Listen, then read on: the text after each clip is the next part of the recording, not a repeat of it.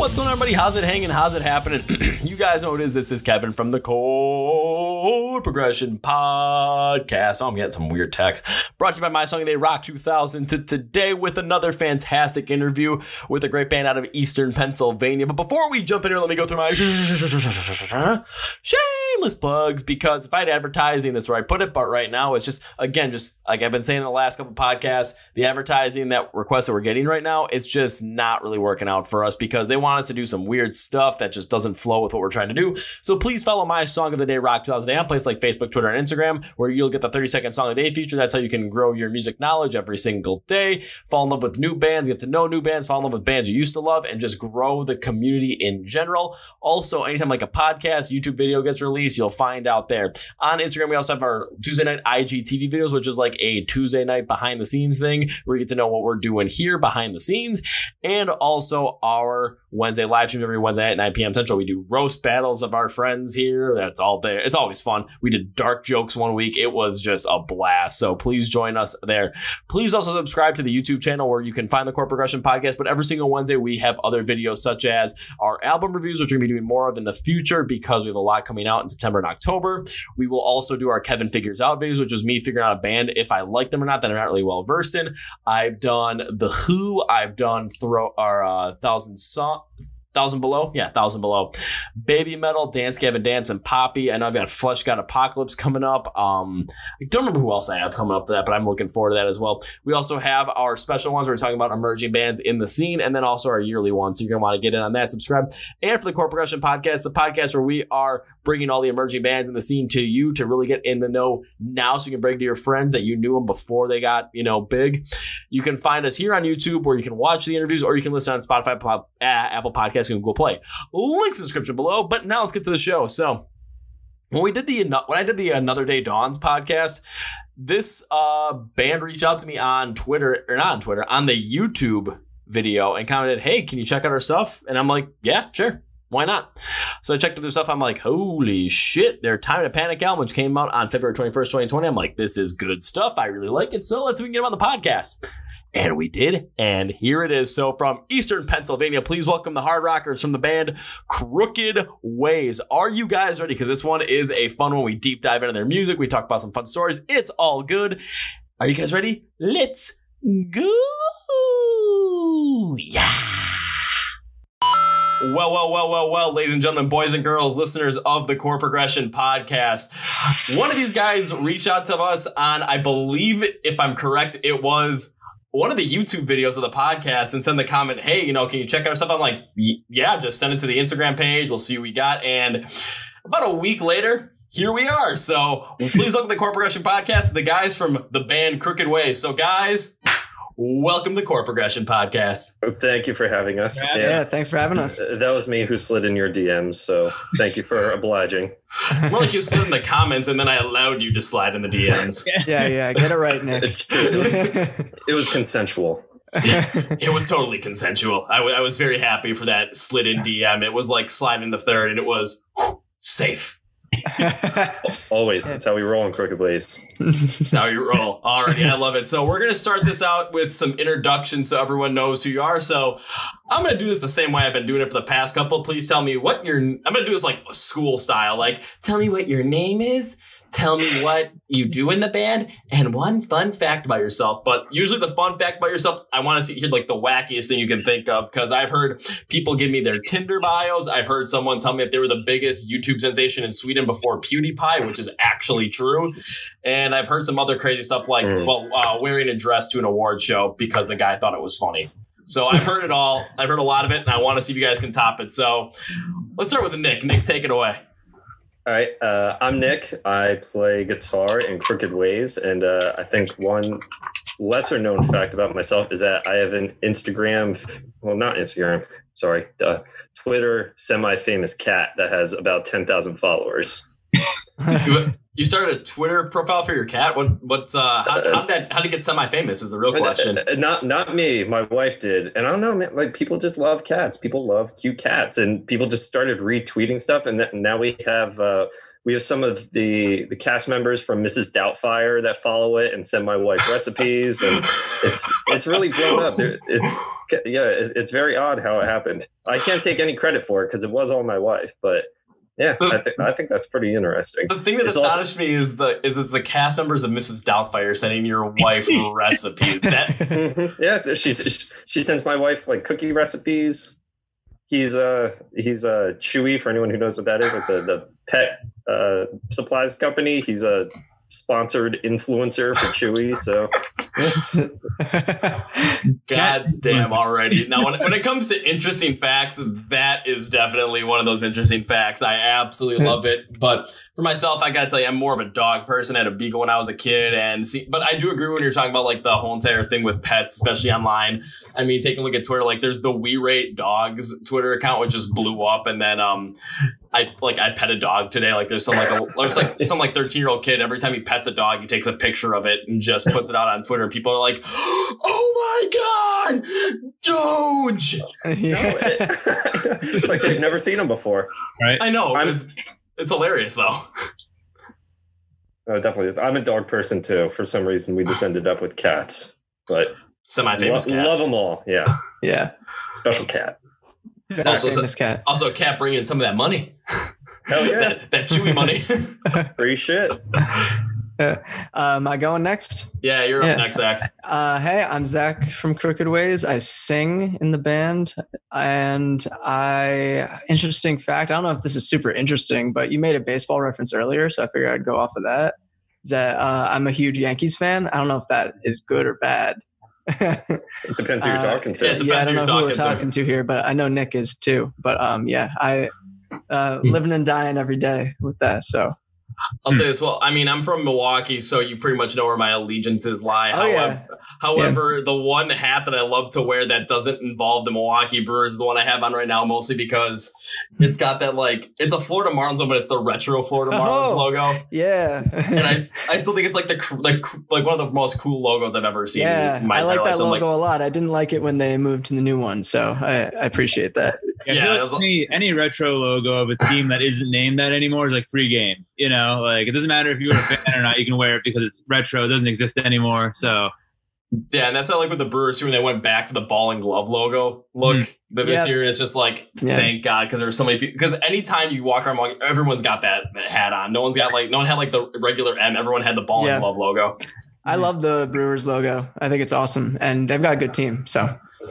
This year not doing so hot though, but then again, it's such a messed up, fucked up year. Who the hell knows what's going on? Yeah, Yelich is going to pick it up too. So he's starting to pick it up now. I've been saying that. Well, especially with now them playing with Braun's contract being as big as it is coming off the books at the end of the year, they're basically they were setting themselves up this year to kind of just re-sign Yelich, get going, and then all of a sudden once 2021 hit, they were going to just go forward. Like they were setting themselves up for another run at it that year. So I'm like, okay, I can get behind that.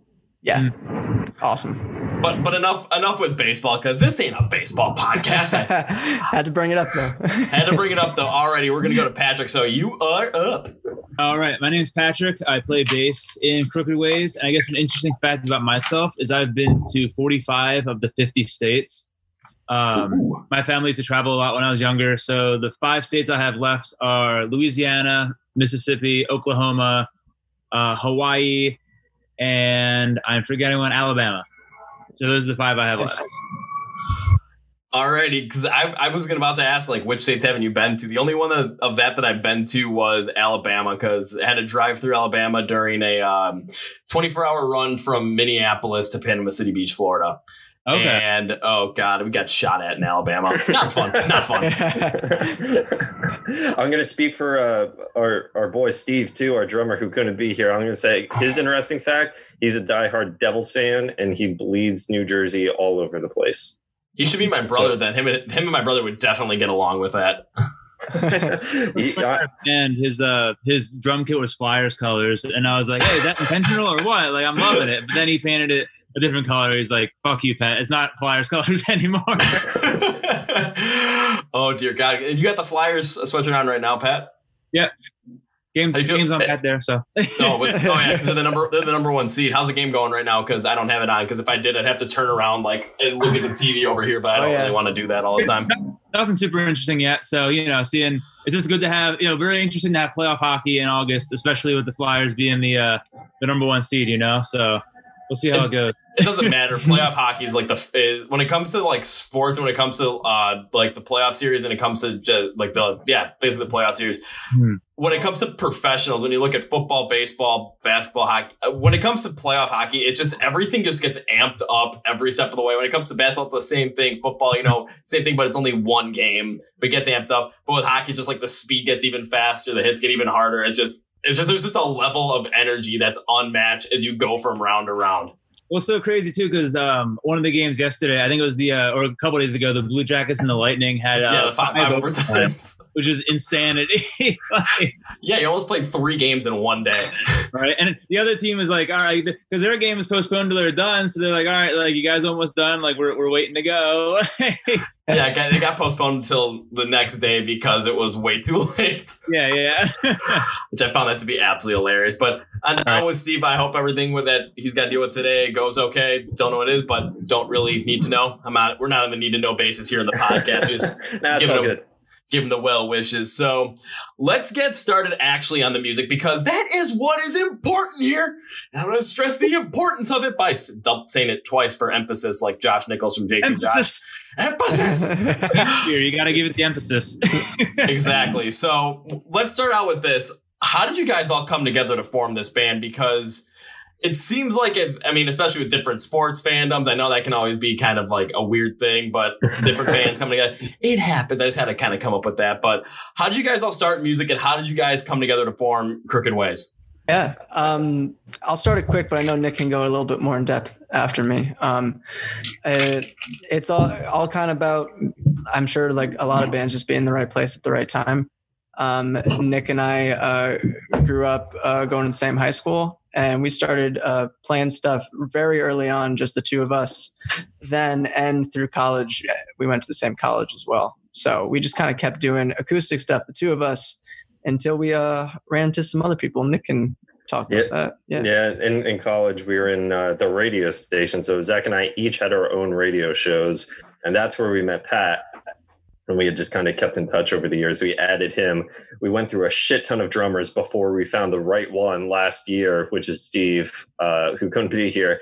But we ended up just finding him through the studio that we recorded at, just throwing out some posts on Facebook. And that's pretty much how it all came together. It's me, Zach, and Pat basically have known each other for 5+ years. And then Steve has been the newest addition. But we were super happy to find him because when we were looking for a new drummer after a tumultuous past with drummers, we had really just been looking for somebody who was a bro, like a friend. Like we almost didn't care what he played like or how he played. We just wanted somebody who fit in with us, and he exactly fit that bill. So it just worked perfectly. Yeah, he's even more than that. He's an amazing drummer, like on top of being just like awesome person. So we love Steve. We love having him being a part of this whole thing now. And just want to give credit to our friend Tucker, who drummed on the album and really did us a solid by filling in while we were looking for someone more permanent. But he killed it on the album. So yeah, also somebody that we knew from college. So we all met through school. Yeah. Long story short. How'd you guys get started like with this radio station thing though? Because I had a buddy in college that was doing that, and I thought about potentially jumping in that because he had his own radio show and listening to basically what they were playing on that radio station.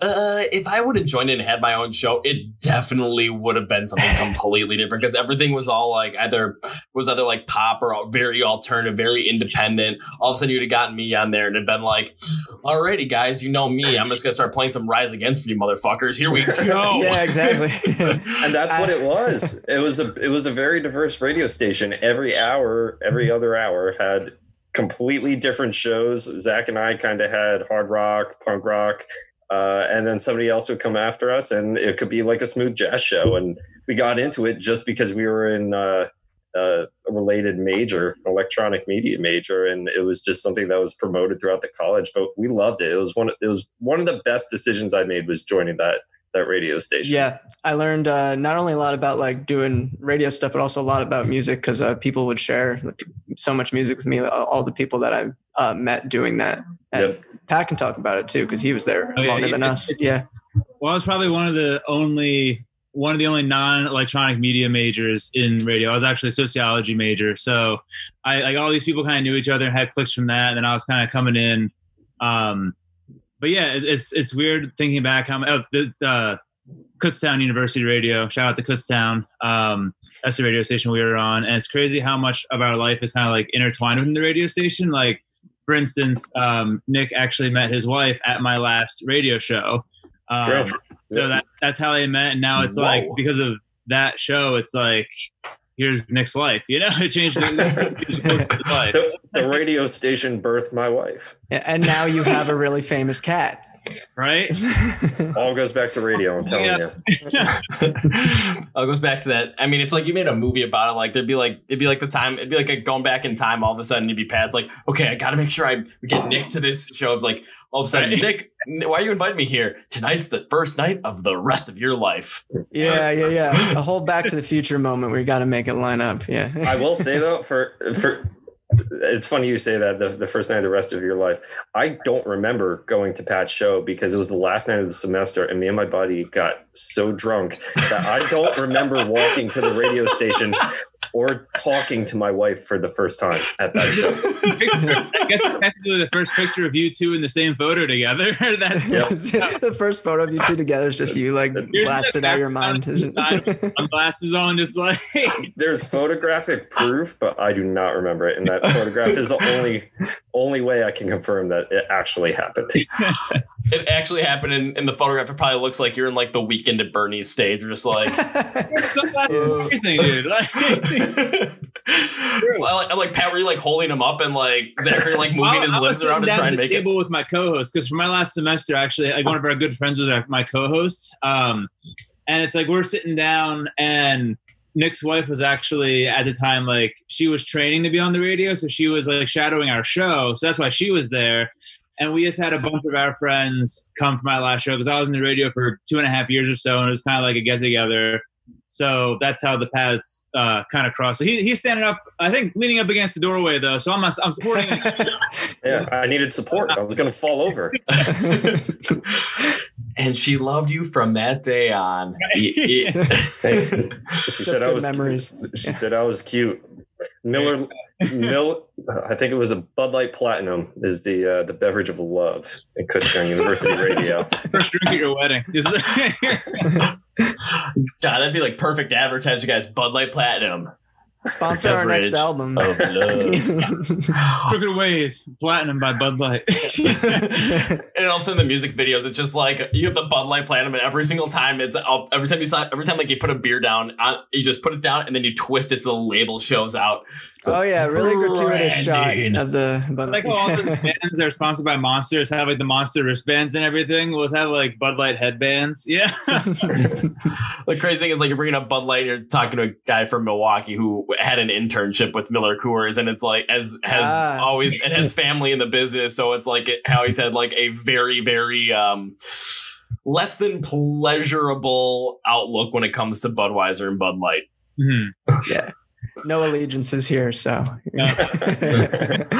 I'll say this though. Usually when I end up drinking Bud Light, it's usually green colored because Bud Light always ends up sponsoring like the big like St. Patrick's Day bar crawl here. And the last couple of years I've done it, and the last two has just been me and my best friend. Last year was absolutely hilarious because we rode there from where we were living at the time to this place, about 4 miles maybe we had to ride, but we had to ride through a couple other places that were having it, and we rode on a tandem bike.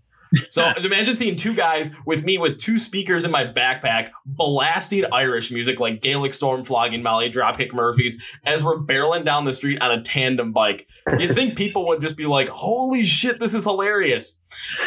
We went through 2 streets, and it's just like full of a bunch of like college kids and kids like in their early 20s, like, oh my God, they just want to go out and drink and party and listen to like, I don't know what the kids listen to these days. Is Fetty Wap still a thing? I don't fucking know anymore. WAP is a thing now. but not Fetty Wap. Well, so like we were riding through and all of a sudden people were looking at us like, who the fuck are these guys? Guys, they're the fuck out of here. We're like, well, shit, you guys are dumb.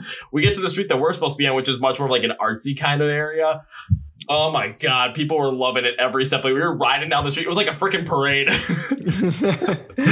That's amazing. No one was arrested. Me and my buddy were not arrested. My buddy did break his wrist later that night though, because we were both drunk on or we got back to our apartment. We were playing, I think it was Settlers of Catan with a couple of people. And then he was going to go out and do something with his friends. And I'm like, dude, I'm so tired. I was going to pass out. A half hour later, he comes, I see him in the house with his wrist like covered in frozen peas from the freezer. I'm like, dude, what did you do? I think I broke my wrist. Can you drive me to the hospital? I'm still drunk, dude. So someone came and got him, and he actually did break his wrist. Oh no! So the lesson of that kids is don't drink and drive. He wasn't even driving. He was biking, but don't drink and drive. Even if you like took a nap for a half hour, you're still drinking. Your friend asks you to drive to the hospital. Find a different mode of transportation for him. That still applies. Yeah, it still applies. Alrighty, so I kind of want to talk about a little bit more, definitely about your music as well. And one thing I want to talk about is the style that I especially heard on your first album, because when I was listening to it, this album is again called Time to Panic. The thing I recognized was it was hard rock, but I felt like there was a lot of like that 80s rock inspiration in there. So do you guys listen to a lot of that like 80s rock? And were you really inspired by it to put it into the songs on this album? I don't think it was intentionally meant to be 80s. I think if anything, what we were kind of going for was running the gamut across a bunch of different genres. I mean, the specific 80s style you're talking about is something that that is near and dear to my heart. But as far as some of the heavier stuff, like that was a lot of Pat's influence.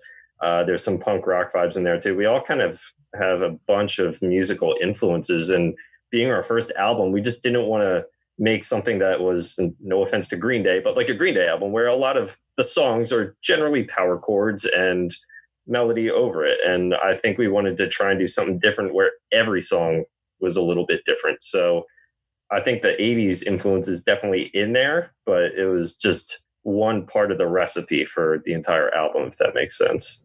Yeah, and I mean, I can speak to just like having heard Nick play guitar for so long, is that he listens to a lot of like 80s rock, and I mean, he listens to everything, but it definitely comes through in his playing, because I mean, he knows how to play like a shit ton of like Van Halen and stuff like that, and so like when he's like making solos and riffs, you hear it definitely come through.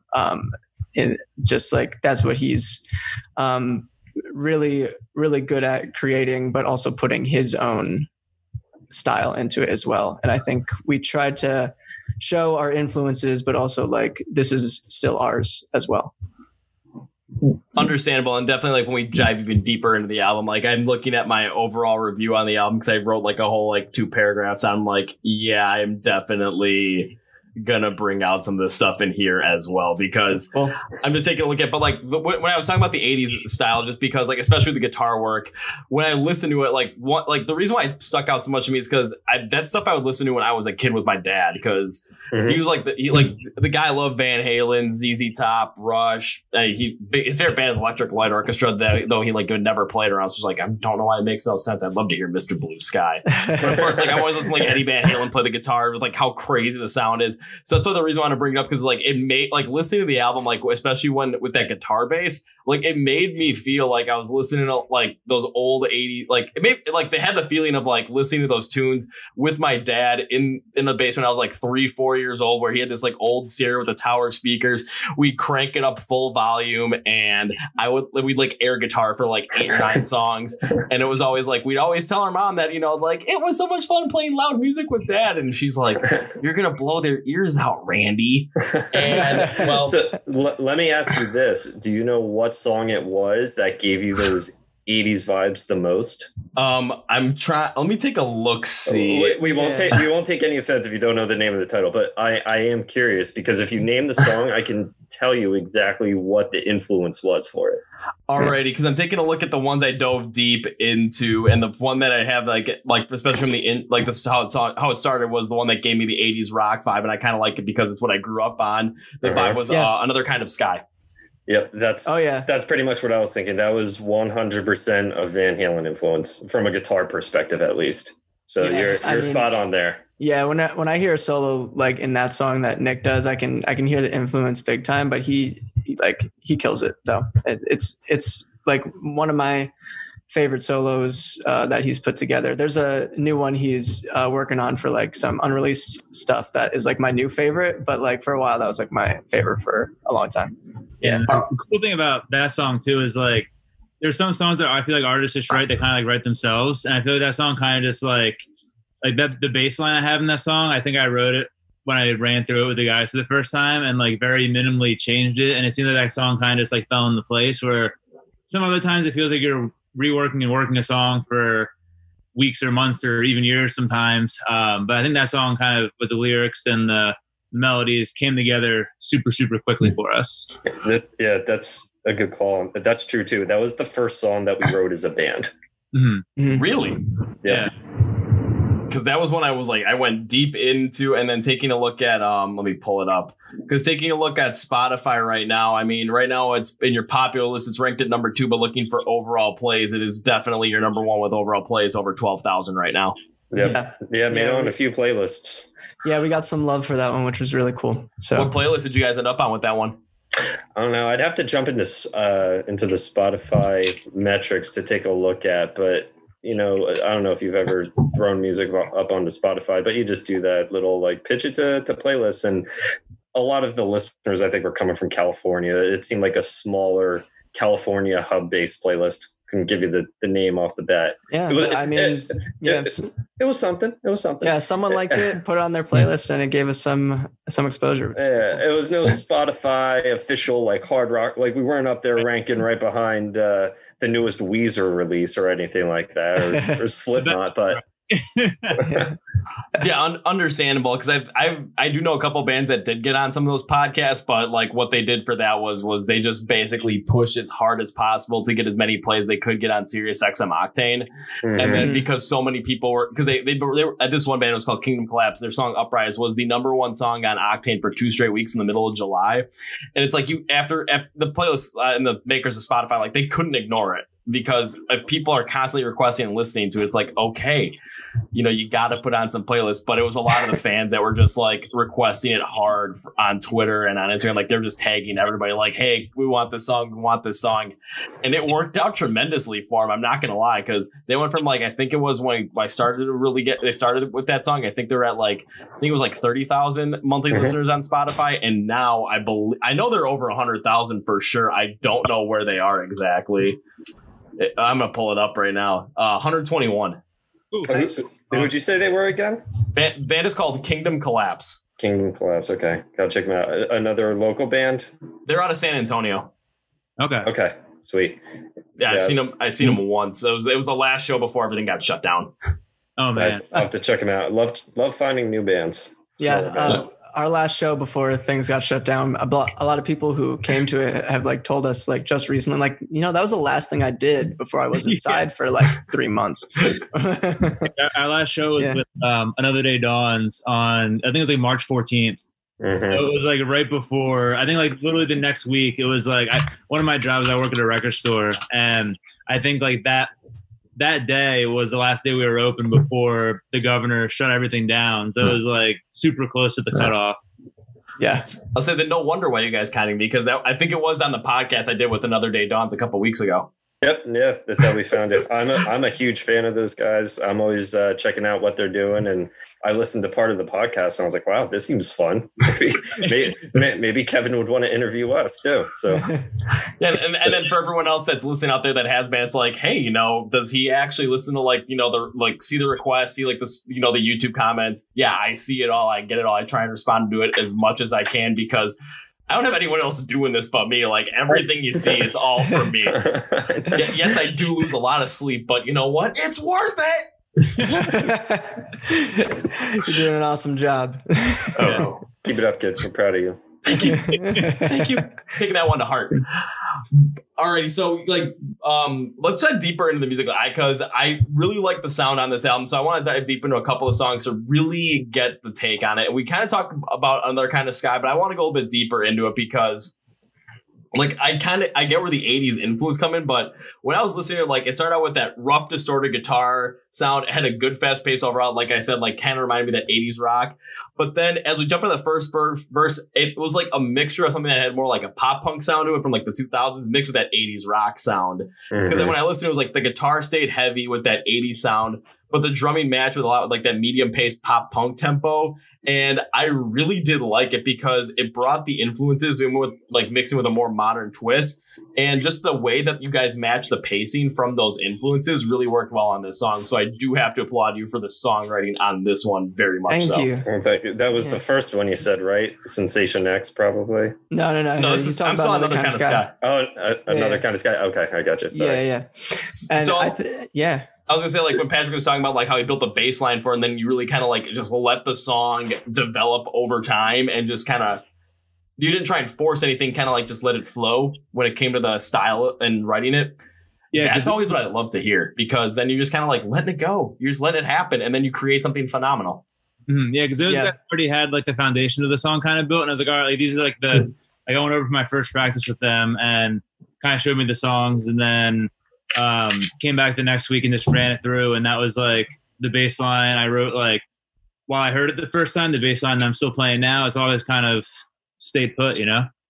Yeah, that's like, I love Pat's bass line in that, because like I had always heard it when we would like play it live together, but I like could really dial into it when we went in the studio, and I could hear him like play it more pure, and it was like it really comes out strong in the beginning and just flows like you said. It really does. And I think that's another main reason why this song kind of easily flows from section to section, because when you take a look at the chorus of the song, it does a lot what like the verses did, but melodicizes the tempo just slightly more than what we would see. And what I like about this is because we're getting the matching styles that fit with the same tempo, and they give a strong, nice touch of the song, and they really bring in a diversity into the sound. And I love what you guys do with the pre-chorus, because it preludes into it, and it just creates this overall mix in the sound that really does work out incredibly well. Then I got to jump to Nick on this one, because there was a guitar solo. It sounded totally something out of the 80s, because it had more like that Eddie Van Halen flow to it without the specific tune that he had from like the 80s. So I was like, it had the flow, it had everything, but it didn't have that exact same tune, and it works incredibly well with the overall pacing to kind of use as a bridge to go from that second chorus into the third verse. And I'm a big fan of how this was constructed, because it was just perfectly done just to flow right into it and give up that energy, give up that vibe without having that crazy distortion at the same time as well. Yeah, thanks. I appreciate it. It's writing solos is obviously, I mean, being a lead guitar player is something that I love, but I tend to get very meticulous about the very specific techniques that I want to use on each song as I'm working on each song. Sometimes I will say, you know what, I don't want to sweep there because I'm doing that in another song and I want it to be diverse. But since this was the first song that we did, I just let it all flow naturally. So for this particular one, there wasn't a whole lot of thought behind it. It just kind of happened, like Pat said. And like I was saying earlier, when you just let things happen, let the song dictate itself, that usually creates something incredible, because you're not trying to force something in there. You're not trying to put something in there that might not make sense. There are times when that does work as a contrast, but for the most part, I mean, a lot of times when I think a song just kind of listens to what it's trying to build on and just takes different parts, it's like, okay, maybe like the guitars need to follow what the bass line is doing just to match it, maybe, and do some different things as well just to kind of work with it. But you kind of let the bass line dictate that. And then when it comes to the vocals, you let whatever the instrumentation is we need, and then you kind of let the vocals dictate what the pacing needs to be, what the certain pitch needs to be on them to really maximize everything in terms of not only the vocal power, but also the instrumentation that's behind it as well. So when you really do that, it really does stand out, and no wonder why this song is one of your most popular. Yeah, and I will say, too, to the credit of all the other guys, there are some songs where I'll have a rough melody or Somebody else will have an idea for a part, but this is something where we all kind of came to the table with our own parts. So I had guitar, obviously, but Zach was the main one who put all the melodies together, again, kind of at practice. And Pat was obviously all him on the bass. So like I said, sometimes there's some overlap, but this was just all of us come together, almost going home, doing our homework and bringing it to the table. And it just kind of happened. So yeah, and that was really cool. And like to touch on something you said earlier about kind of like the pop punk like influence kind of like on the vocals, like in the beginning too, is like, I think like you were saying, we all kind of put our influences into it. Like you can hear Nick in his guitar. And like, I think that's where mine came in with like that, because that's totally a lot of stuff that I listen to is like punk, pop punk. But I listen to a bunch of other genres of like hard rock or hardcore kind of stuff, but that one I was like is like what I grew up on, and it's like really came through, I think, in the melodies, and it really all kind of blended together super nice, and something we're obviously really happy with. So yeah, and I think the biggest reason why it blended together incredibly well with those influences, again, is just you're able to match the pacing on both of those influences so that it just flowed together very well. Yep. Somebody write that down. Match the pacing for the next album. Let's not forget that. Thanks, man. I know I got to go to Zach on this one because, especially being the vocalist, there was something here that really stuck out to me because just the tone of your vocals, especially with that like 80s rock inspired sound, especially from Nick's guitar, the style of vocals you had, I thought just fit phenomenally with it. Because when I was listening to it, you had like a slightly higher pitched tone that also reminded me a lot of like those like 80s era guys that you will see from that like era of music, era of rock. And I was thinking of guys like Vince Neil from Motley Crue. I was thinking guys like Bret Michaels from Poison and Stephen Pearcy from Rat. So I was like just kind of using that sound where it's like you have a little bit that hard rock feel, but like a little bit more of a higher tone to it as well. I was like, holy shit, this really does fucking fit. God damn. And again, it just matched up perfectly with the tempo. And what really stood out again, and it's just with you creating the melodies on this one, and then also understanding how the different pitches in your voice can work in different sections of the song, it really helps drive the energy throughout the whole entire song. And it really creates this great feel to it that also works in contrast with the instrumentation at times, but also in comparison, like contrast to kind of bring them both out at the same time, but also in comparison to let each flow together. So it was really cool how this is all put together.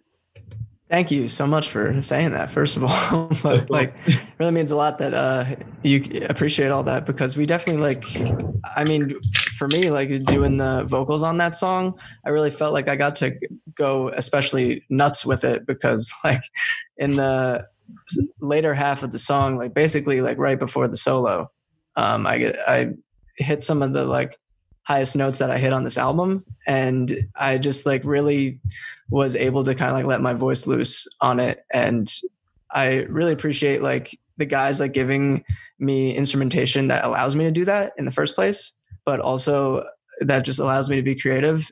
And it's just like super cool how I think the song kind of builds and builds. And that just kind of happened naturally because, a title like Another Kind of Sky kind of and the song feels like it's going up and up, just somehow just like worked. And I hear that a lot in Nick's solo too, how he builds up and takes it higher and higher kind of thing. Yeah.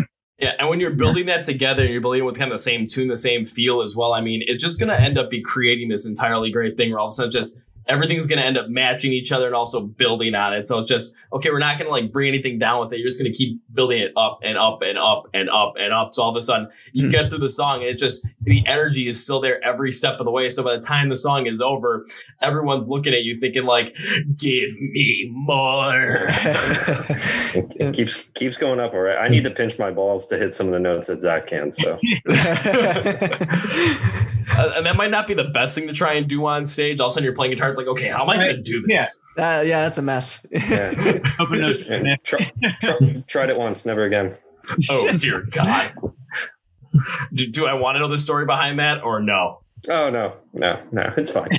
Okay, Next topic, please. Totally understandable. But just to conclude with another kind of sky, because I always end up do an overall kind of thing to really sum it up. So here's basically the short version for everyone who's listening, if ever you want that kind of summary kind of style. So I wrote, overall, this song is built with 80s rock and pop punk in mind. That really makes the song stand out as their top on Spotify. The instrumentation works out so well because a more pop punk drum line and a more 80s inspired guitar tone work in harmony due to how they work with an energetic pacing. Zach's vocals fit in perfectly with the guitar, and his diversity and pitch helps amplify the energy of the song overall. Incredibly well done. Thank you. That means a lot. That's awesome. That's kind of the whole scope of that one. But should we jump into another song? Because I think we should. All right. How does Sensation X sound? Yeah, dude. Alrighty, so let's start out with this one. What was the inspiration on this one? Okay, I want Nick to talk about it a lot because it's very much his kind of song. But what's that? Oh, I was gonna say before Nick goes into that, it's funny because Another Kind of Sky was probably the first song we wrote as a band, and Sensation X was probably one of the last ones we wrote for the album. So it's kind of funny we have them right after each other. True. The first one, yeah. And then Sensation X came a year and a half later almost, So it's a cool contrast that we have there. Yeah, I know when we were coming up for the concept for Sensation X, Nick was talking to me and he was like, I just want one more kick-ass song. Yeah, that's on the album, and he he took it upon himself to write something that could basically kick off the album, and it did.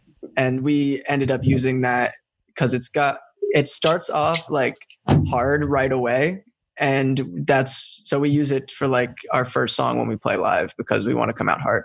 Yeah, that's exactly what it is, Zach, too. There's another song on that album called Slick Fan Ranker that we used to open our live shows with, and I think it was a bigger show. I think it was a show we were opening for Saving Abel and Hinder. And after that show, I just thought that was awesome. That was so much fun. Everything went so well. But we don't have that one in-your-face kind of chuggy song that I think every band should have in their arsenal. So this song was purely to fulfill that purpose of just getting right out there in your face and kind of showcasing everything that we were about in one song. That is personally my favorite song on the album, but I also think, again, from a personal standpoint, that it most represents our style and who we are and who we sounded like as a band. So I wanted all of that to be contained in this one. And as far as the lyrical content goes, Sensation X, it was more or less just about chasing that feeling that makes you feel good. And I always felt like it was appropriate to have as an opening song, because that's what we all feel when we're out on the stage. You want whatever Sensation X is, however it can be described, because I know walking out on a stage is something that's described in a bunch of different ways by musicians, and ultimately that's what I was chasing there too. And I beat around the bush a little bit with some of my lyrics, so I kind of apply it to other places in life too. But the live show and coming out swinging was really the purpose of that song. So that's ultimately where it came from, and I personally was pretty happy with it.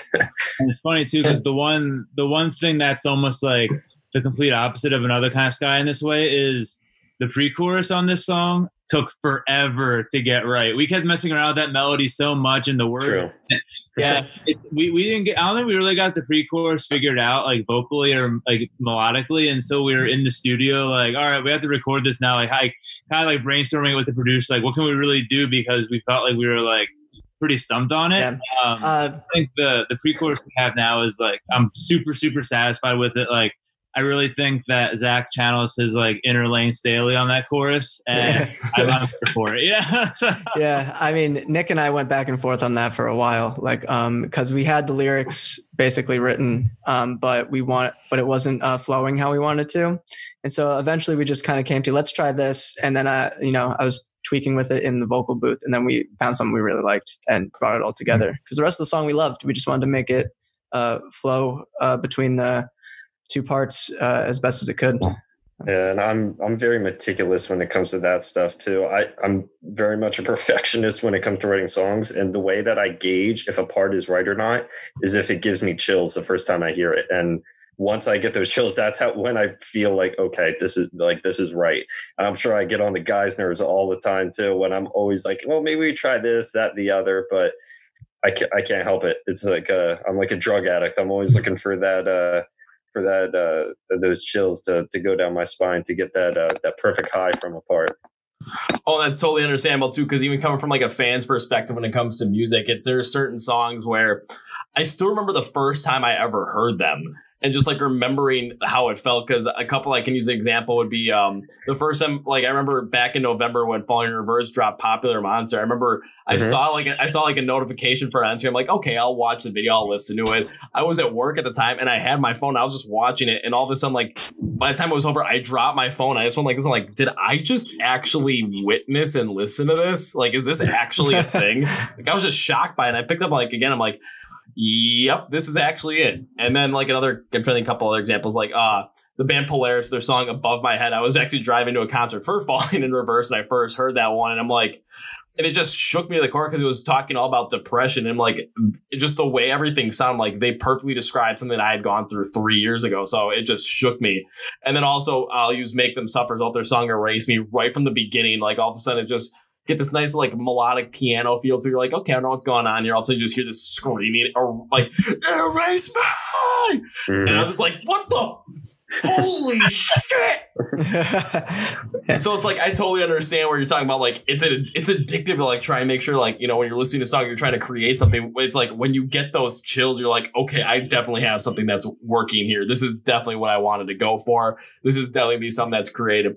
And I love what you talked about, Nick, where you're talking about you want to come out with something that like something that you could come out to and just basically blow the roof off the place and just really create the energy for a live show. Because for myself, when I go to live shows, it's that first song is always such a big determinant on how the rest of the show is going to go, because it sets the tone, it sets the energy. And there are a good number of bands I've seen mess it up, but I've seen a good number of them where it's like they found something and all of a sudden it's just like the fans get real big into it.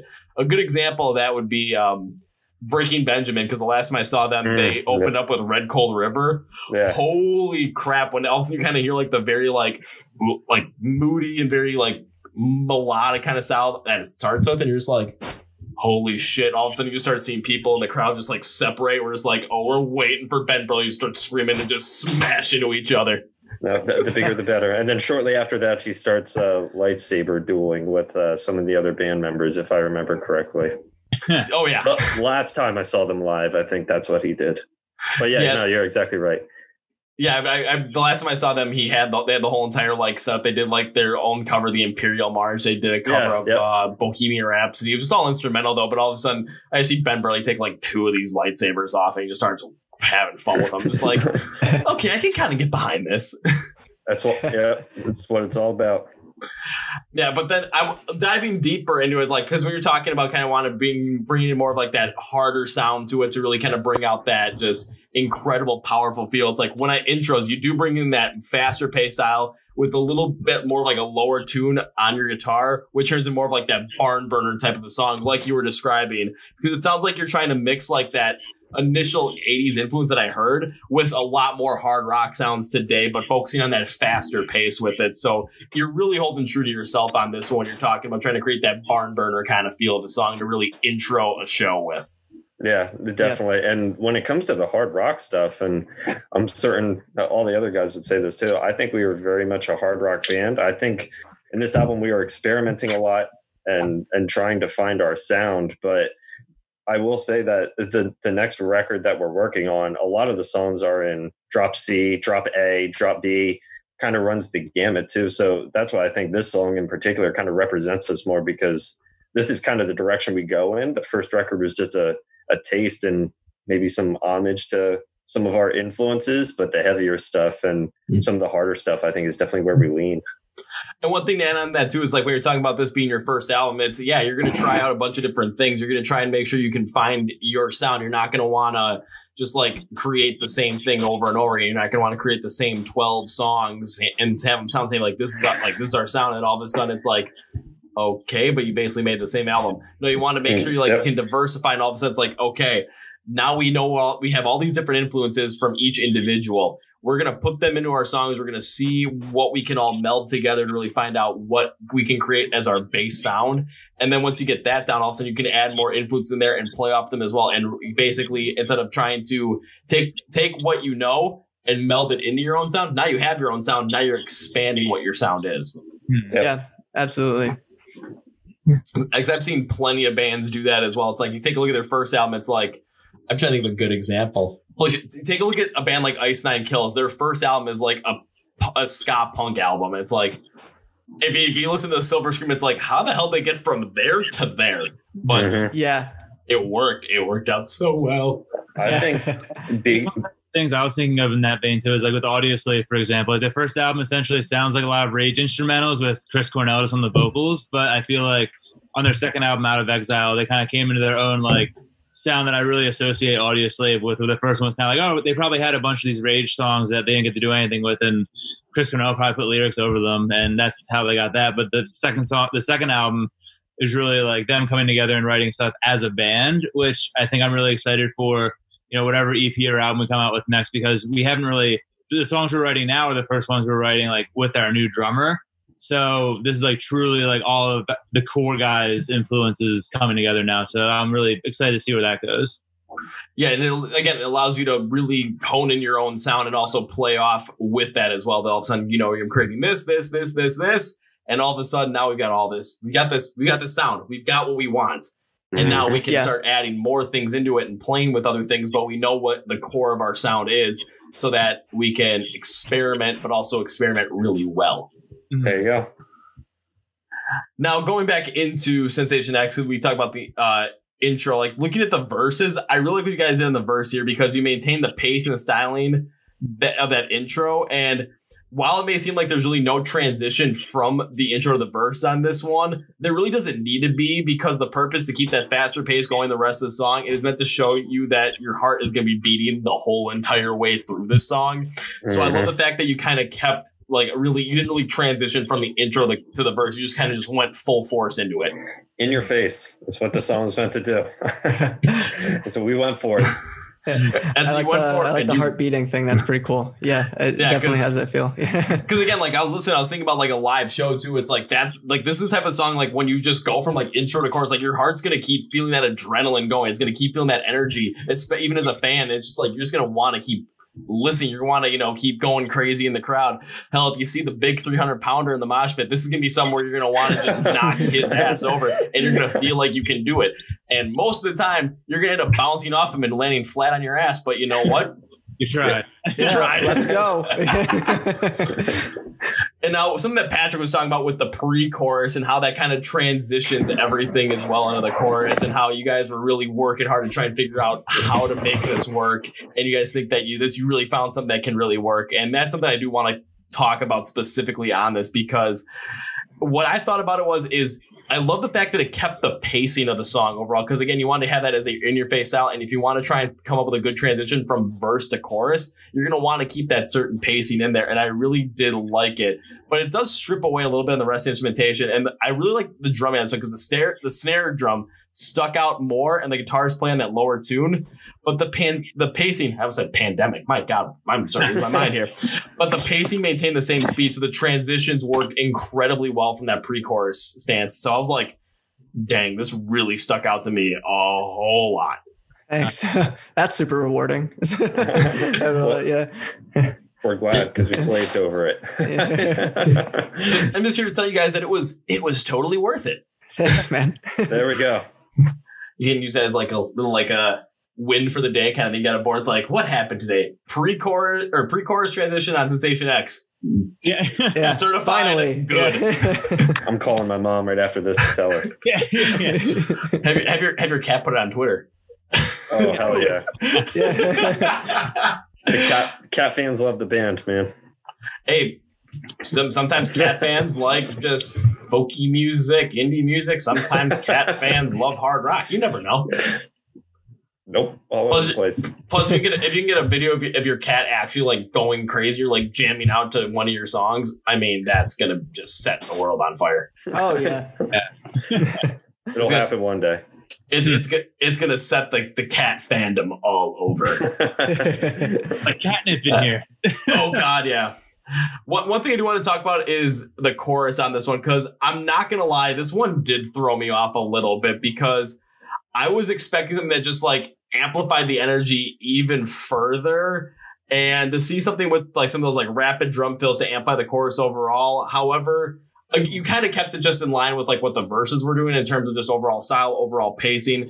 So I was like expecting them to just kind of even keep it amping up even more. But then again, you guys kept it with like that same consistent feel, so your heart was still beating throughout the whole entire song. However, just like with the drum fills, especially in the pre-chorus, so I was expecting like basically just to go even crazier, but it kind of just stayed that consistent, gonna keep your heart beating, be hard rock in your face kind of style. So I was a little thrown off by it, but it wasn't something that was gonna in my opinion, completely derail the song, because it wasn't what I was expecting. It did work out well, but it just like I was like, holy shit.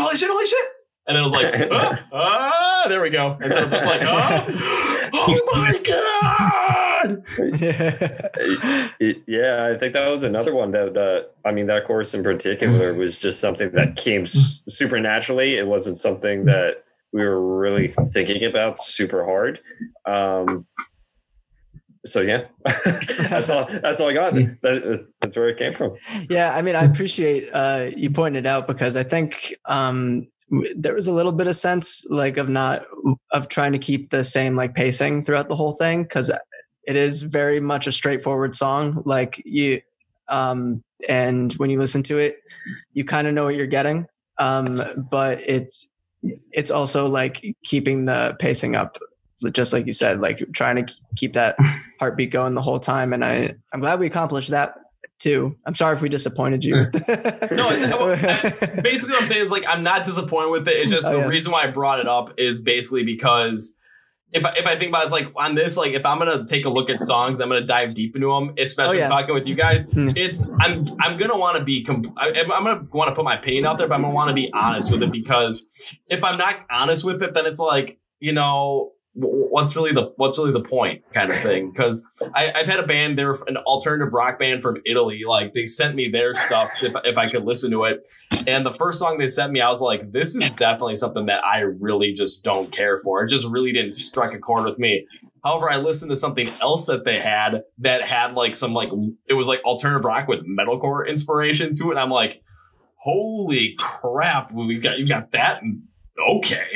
Like it just threw me off, and I talked with them in the podcast as well, and it was like we talked about the song that I really didn't care for and the song that I really did like, but it was just something where it just, again, you're hearing an opinion, but also I always like to say, remember when you're talking to someone like me, it's like I love hard rock, I love punk rock, I fell in love with metalcore, so you can kind of see where my ears and where my tendencies tend to lie on some of these things. Yeah, we love doing a deep dive like this too, because let's be honest, it's hard to get people to really dissect your music like this. So the honesty is honestly exciting to hear, because we haven't heard it yet. So we need that kind of feedback.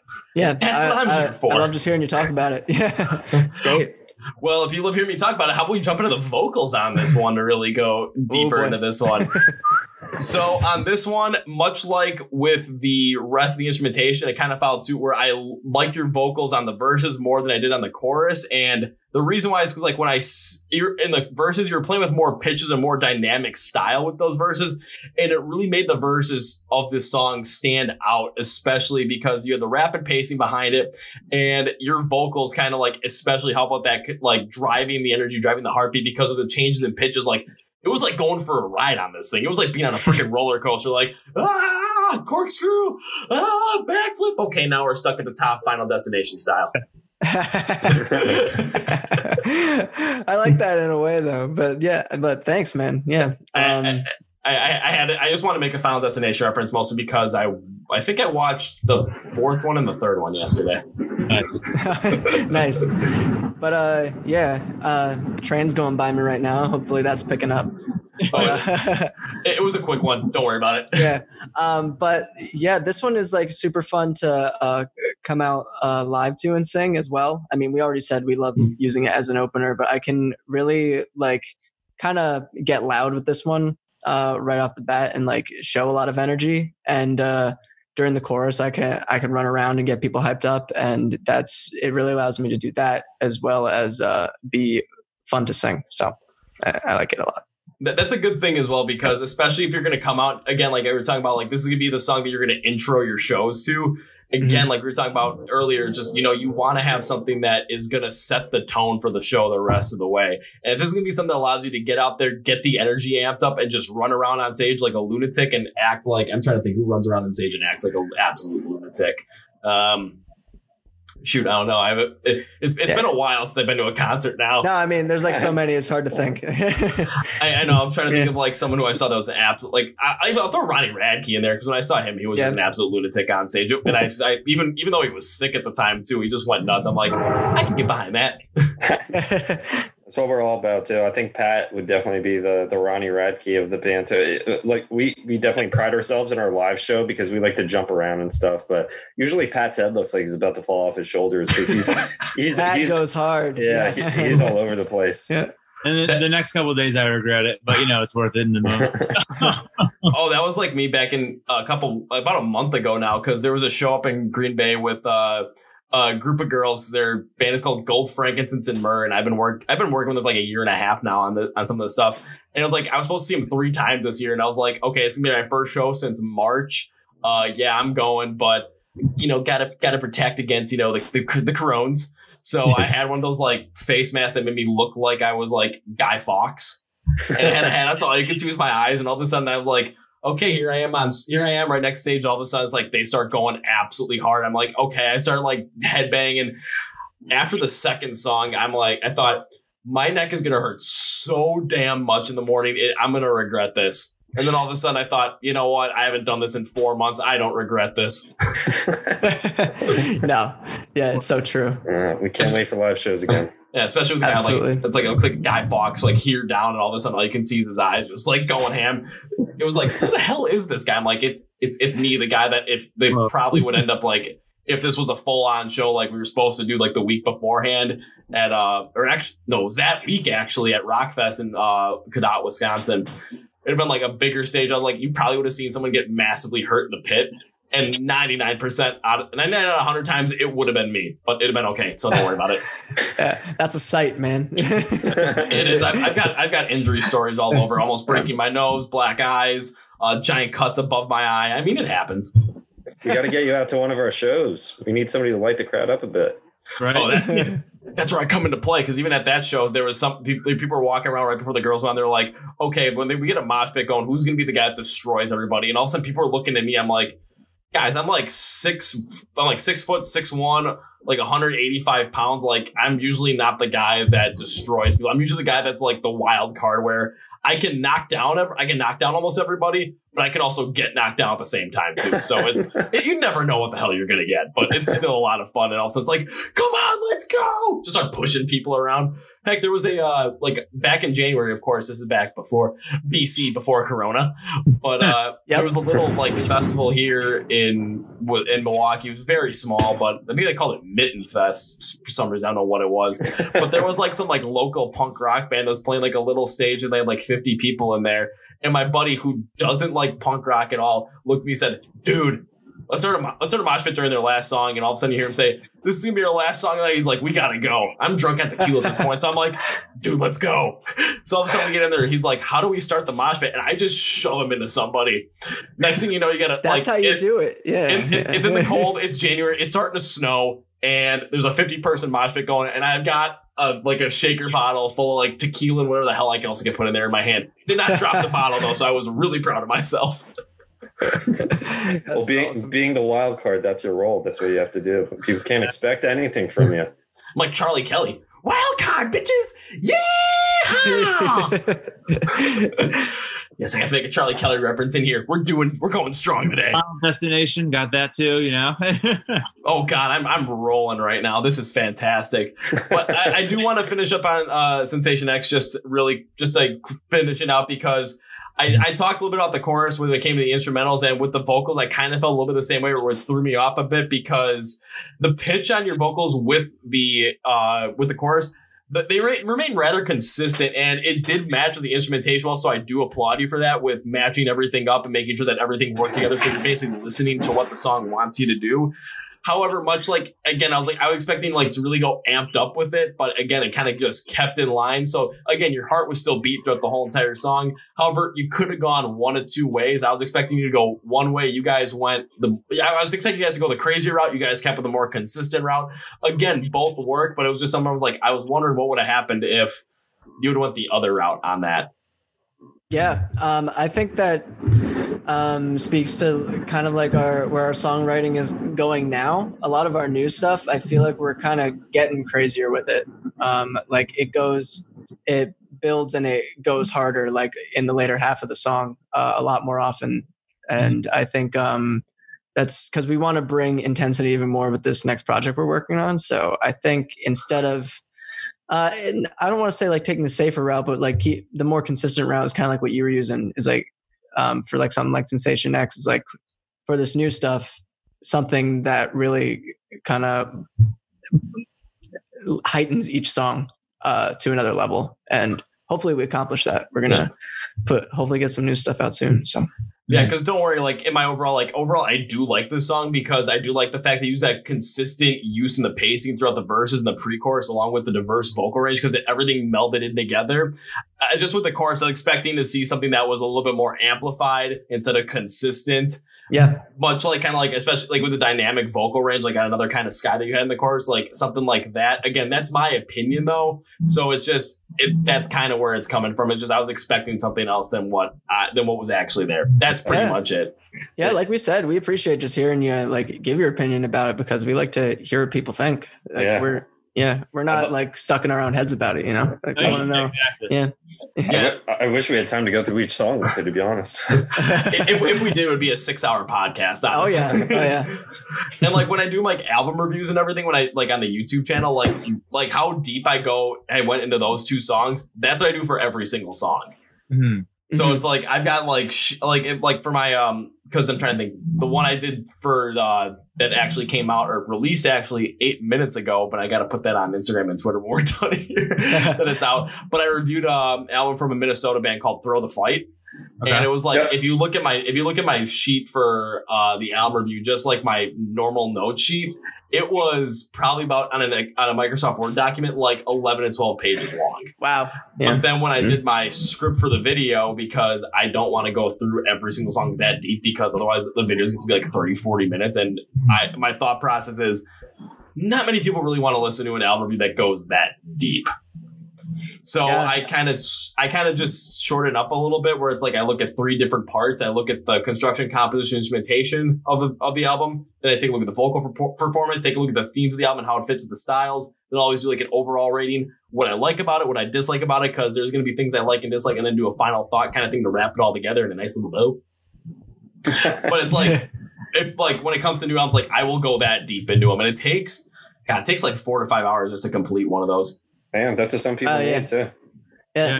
That's good work by you. Just like going in, giving that much detail, and then having to like cut it down. That's crazy. This is also for me doing this. Like when I started this, it was like I had no idea what I was doing. It just kind of built on my own. Like what you guys were saying, it's like, you know, at the radio station, like you learn so much about music through just being there and just hearing different things and getting different influences. Like I learned so much about this just by doing this and giving it a shot. That's pretty much it. Yeah, I think that's anything too. Same concept applies to the band. Absolutely. Yeah. That's fair. And then to wrap up this whole entire album in a bow, from my perspective, I did listen to the rest of it, and I did create like a synopsis review for it. So if you guys want to hear how I put it out there. All right, here we go. This I put. Overall, you can tell this album has its roots in 80s rock by the overall tone of the guitars and on a standard basis, and on the energy and pace on every single song. However, that does not tell the whole story. What Crooked Ways is able to do is blend that 80s rock inspired sound with other genres that they like 2000s pop punk and a song like Another Kind of Sky, some more heavy metal and metalcore inspiration, a song like Second Stage. I did like that one. Thank you. Even more. One other influence I've seen there's songs is influence from Green Day that kind of has that more rock and pop rock, somewhat bass. And I know you brought up Green Day earlier on some of this stuff, so I can see where that comes in.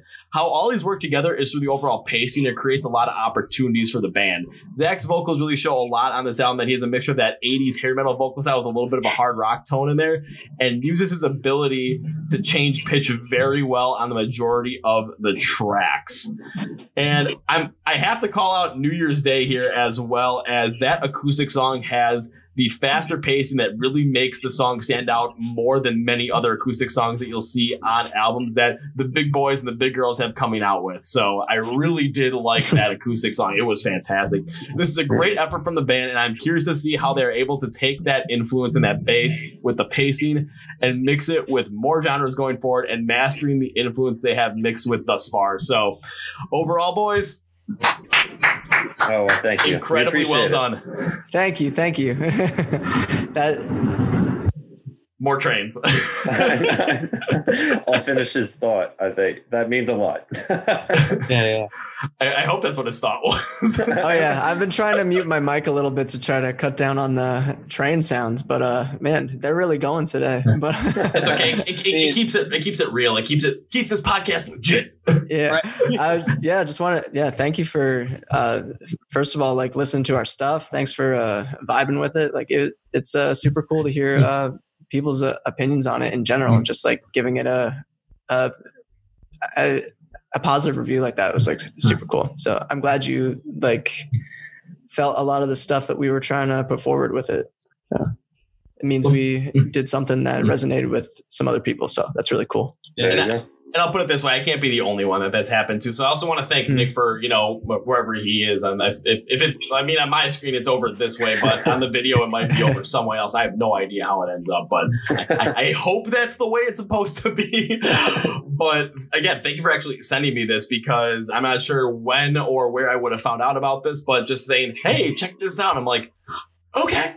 And then all of a sudden, usually when I do that, it always, for 99, or actually like 90% of the time, it turns out to be pretty dang good. So I'm like, let's just keep on rolling. And I mean, you definitely hit that 90% category where I'm like, shoot, we got to talk about this even more.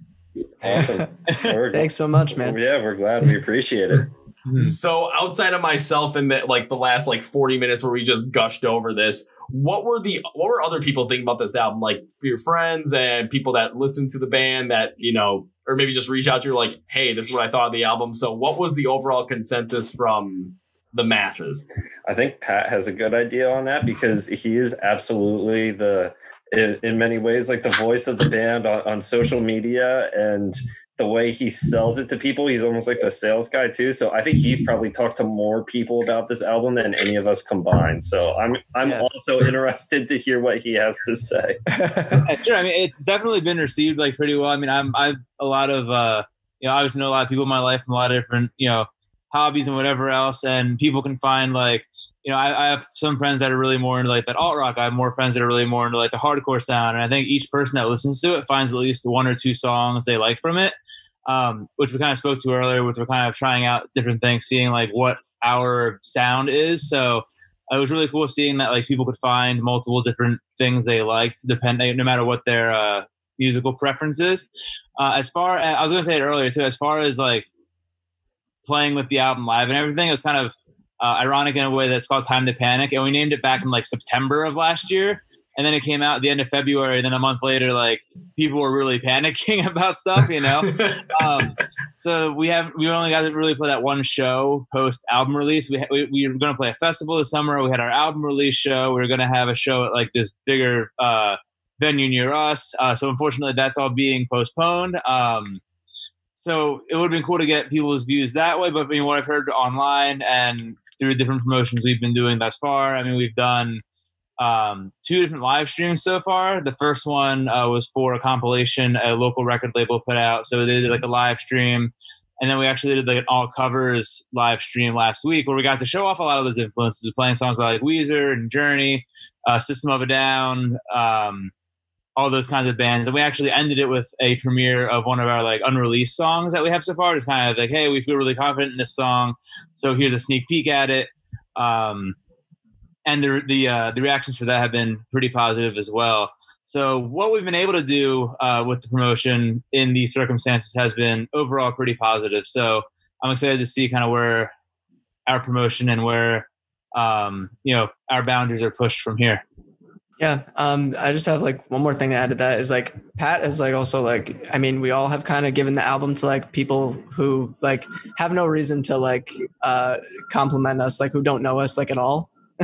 Like we've shown like songs to people who like don't know who we are. And so that really gives us like an idea of like what someone completely removed from our lives like think of this. And we've always heard back from them like really positive, just anything they've said about it has been positive, and that really is cool to us to like think that, wow, they don't have to say something nice, but they did, and they really enjoy what we're doing, and we enjoy what we're doing. And just like something like a song like Second Stage that is like definitely on the heavier side of stuff that we do, like that's my mom's favorite song on the album. Yeah, Pat's mom's favorite song, and friends that of mine that like don't listen to like heavy music at all, like have told me like that's their favorite one. And so I was like, must have done something right with that one if people like that. So that was pretty cool. So yeah, if people are liking that one, they really don't listen to heavy stuff. It's like, yeah, you definitely did something right on that one. Yes, that's pretty cool. I would have to say, and when it comes down to it, I mean, like I'll use other bands as an example as well for this, but every other band, they've started out that point where it's like all of a sudden like they're sending their music to people, and then when they first hear people talk about their music, and all of a sudden it's like, we've never met these people before, and that's always going to be something that like energizes you. And even as a fan, it's just like you always remember like your favorite bands like when you first ever heard them, and it's just something that kind of just always sticks with you. So because usually like for me, for example, I remember the first time I ever heard Rise Against was I ended up playing Prayer of the Refugee on Guitar Hero 3 because it was a bonus song and my brother liked it. I'm let's play it. And all of a sudden I'm playing. I'm just like, oh, I'm liking this. Next thing you know, all of a sudden it's like I'm going to high school, and all of a sudden like it was like the summer where like every like alternative rock and like not hard rock station was playing Savior by Rise Against like every single day. And every day I'd go to school or come home. At least one time I heard that song, and it was just like everyone wanted to turn off. I'm like, no. I want to listen to this. And Guitar Hero was the gateway to many good discovered bands back when we were all in high school. Oh yeah, it sure. was. Oh my God, it was. It was like, because that's how I got into like my first like big band where it was like I really liked them, because it was actually before Rising. It was Disturbed. It was like that's how I got into them, was just holy shit, here comes this band. It's just, this is awesome. I'm loving this. And all of a sudden, I go to a Catholic school and they think I'm the devil. Happens. Yeah. It happens. But, oh, well, only got in trouble for that like a couple of times. Oh, well, no big deal. Worth it. Yeah. Totally worth it. And then like the theology teacher, she tried pushing some like Christian music on me. And it was just like, no, not this stuff. Not this stuff. Nah, couldn't do it. No, and now it's just like I'm all like, now it's like Skills, one of my favorite bands. It's like, why don't you push me in that direction? Yeah, totally wrong direction. I would have gotten into that shit, but nope. You have to send me like this like really overt, like really nice like acoustic kind of something. Like, no, this just doesn't work. But or if you would have sent me like early Underoath, or I mean, even now it's just like, because I've talked to a lot of bands that have those influences in there. I listen to them, and then it's because I've got another band that I've interviewed one this past Sunday. I've got another interview tomorrow with a band called The Protest. So it's just like, it's like I'm loving this sound. It's just. Yeah. Why didn't you push me in that direction? But then again, please, I'm thankful you didn't push me in that direction, because I love Disturbed, and I probably would have been like, okay, playing guitar, like, okay, maybe I wouldn't have liked Rise Against as much as I do. So, oh well. It's awesome. So when it comes to live shows for you guys, because I do want to, once this whole entire pandemic shit is over, which I hope is soon, because I've had too many concerts that's been canceled, and I know you guys have had shows that have been postponed or canceled as well. So what I want to know is, what's an average show for you guys like, so that when I go to see you guys, I know what to expect, and I know how much I have to get amped up for it in terms of when Sensation Next starts going. how hard we have to get the crowd going to basically try and run into each other as much as possible. Well, I feel like unfortunately we haven't had a show where the crowd is, because we've either been, we've had very few shows where we're the main band that's playing. So I feel like it's almost like especially challenging if you're opening for someone else to like get them as amped for the music as you are, especially if they don't know you. But like with that, I mean, we like had like a bunch of people like, oh yeah, like have like really like turned on the energy like once we start playing. And I mean, I don't want to like toot our own horn a little too much there, but like there is like a cool like feeling when like people are standing around for a while and then we can finally get people to start jumping around and moving. Then feels like we've like really brought the energy, and we do our job as like an opener and like get them ready for the big guys coming on after us, I think we're still starting out. I think for live shows, to answer your question, like what you can expect is always energy, because almost every time we get off a stage, it's never really, oh, hey, that second song you played was awesome. That third song you played was awesome. It's always your energy. And that's always the first thing that we hear. That's always the first piece of feedback that we get. It was like, I watched you guys because you were jumping around on stage and you got my attention. And then we realized, hey, your music is pretty good too. So it's just, I mean, us having fun up there, but it's also a way to draw people in, and that's really what gets them going. I mean, let's be honest, with some local shows sometimes, like Pat said, it's hard to get them going, but eventually they will once they warm up to you a little bit. Yeah, we're always, like moving around too. I mean, like I'm always jumping around. I think I look at other bands and even ones that we share bills with. And I'm like, I can't understand like. Even like some professionals as like a musician, I can't imagine like just standing still playing. I feel like I'm always moving around, always like running in the nick or hitting him with my bass head. It's like I feel like we're always all except for Steve, because he's shadowed behind the drum set. But I'm sure if he could, he'd be moving around too. But well, I think a great example of a band that kind of has like that live show, just absolutely insane energy, and then a lot of people end up really enjoying their music because of that, would be a band like Beartooth. Because I remember seeing him live, and it was just like seeing Caleb show up there. He is just like, I don't know how to describe it, but he is just the craziest motherfucker on stage. I mean, I'm pretty sure if you gave him a glass bottle, he would smash it over his head and not think anything of it on stage.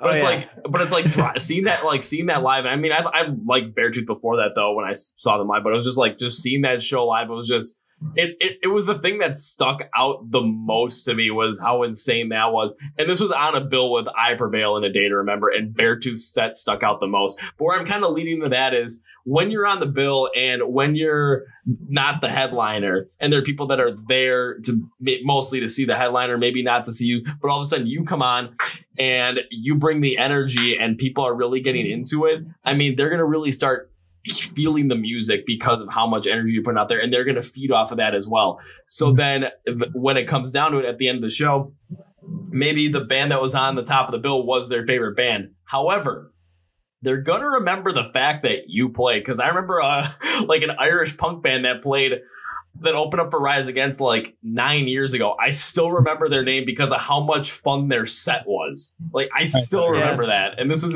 9 years ago. I still remember it.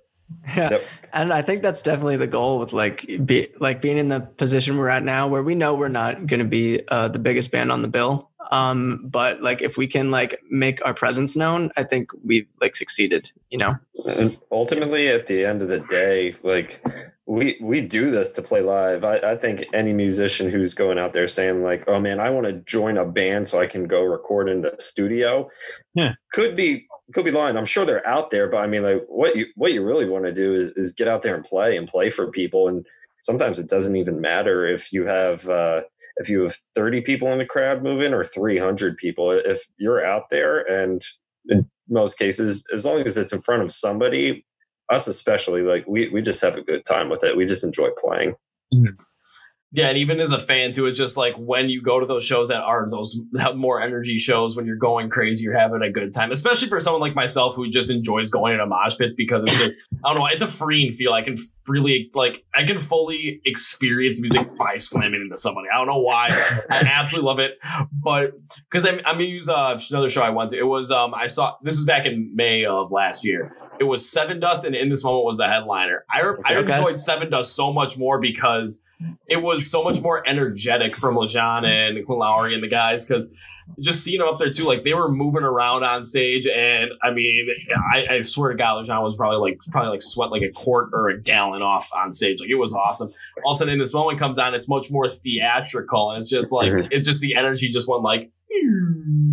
But it's like I remember specifically seeing Seven Dust from that show. So when it comes to it, it's just again, I love the energy, and and as a fan, I feed off of it. And I've seen other times where all of a sudden the crowd, like the opener, brought so much energy, and the crowd got so into it that you couldn't stop it. All of a sudden, here comes the headliner, and the crowd still had that kind of energy. And all of a sudden, the headliner was like, oh shit, look at this. And all of a sudden they amped up their energy, which made us amp up our energy.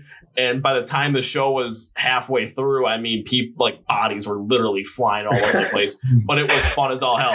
Unfortunately, I was not part of that bodies flying experience because I did have a giant cut above my eye after the burial played, and I was looking like a pirate because I had like a flannel tied around my eye. I was just like, hee hee hee. But I didn't want to bust it open and bleed over everybody. That's kind of bad. I have a feeling though, if you were in Eastern Pennsylvania, you would have been at a lot of the same shows that I'd been at too. Zach and I also saw the same A Day to Remember Beartooth show that you were at too. Not the same show, but the same tour. And yeah, it's all about what you're into too. And I personally have realized, like, being in a band, how much you really aspire to be like where your influences come from and go for some of those tastes. I mean, I personally have a lot of the same influences that you do. And I think the energy that we put out on stage reflects that. But if you are a Maria Brink from In This Moment, who might have grown up on theater, I don't know what she's been raised on, but that's something that you would want to do. And for some people it hits the mark, but for some people it doesn't. So I just find that interesting how it works out. Yeah, and I knew like a lot of people that went to that In This Moment show too. Was just they were there just because they loved basically like the set and the pageantry and the whole entire show that's around it. Yeah. Myself personally, that's not really my thing. However, it's just something where it's like because they were going to play a show here in Milwaukee, or this one was actually going to headline a show here in Milwaukee again in middle of April, and Black Veil Brides was going to be their opener, and I wanted to go because I'd never seen Black Veil Brides and I wanted to see them live. And I'm like, but I got to see In This Moment again for like the third time. It's used because they opened up for Disturb at the end of Disturb's tour, and I got to go see that. But them as an opener for Disturb actually worked because Disturb comes out like now with their set, it's a lot bigger, there's a lot more stuff going on, but it's not as pageantry, it's more energy, and like all of a sudden Inside the Fire comes, Dan Donegan starts playing the solo, and also there's blasting fire coming down. I felt like I almost got like first degree burns off of it, but you know what happens. Yeah, that's what we're into. If we could have pyro at our shows, we would. Oh yeah. Yeah. I like a show with some good production. I think A Day to Remember has a good balance of it where they like have like really big production, but they make it like really fun at the same time, because they've had some like weird like sets and stuff on their stage in the past, and it's like always really cool. So yeah, I mean, like I was unfortunately able to do the crowd surfer thing because I ended up in the front row when that happened. I'm like, well, that doesn't make any sense. And then they started throwing the toilet paper around during All Signs Point to Lauderdale. I'm like, this is funny. Now I'm thinking about it like as of like back in March, I'm thought about again. I'm like, well, that was wasteful, but still funny. True. Yeah. You can sue them now. Yeah. I just remember when they did the house party tour, like it had to be like 2013 or something like that. Like they had like a whole like house set behind them and the garage that would lift up, and they came out of the garage, and then at one of the songs called The Danger in Starting a Fire, they set the house on fire. I was like, good shit. That's the one I've ever seen them with that tour, Zach. You what? That's the one and only time I've ever seen A Day to Remember. Oh yeah, that was a good tour. Yeah, I really went because I like the Wonder Years a lot, you know, and they're from my yeah. So I was like, all right, I'll go see them. And then my girlfriend at the time really liked All Time Low, so we were there for both of them, and just Pierce the Veil and A Day to Remember were kind of the icing on the cake. So oh yeah, this is like a good day. Yeah.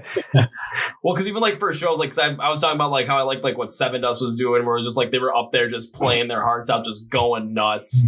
Like Rise Against is another great example of that. And then The Day to Remember, when it was like they didn't do as much, especially when I saw them, because they just kind of had like the video board in the back.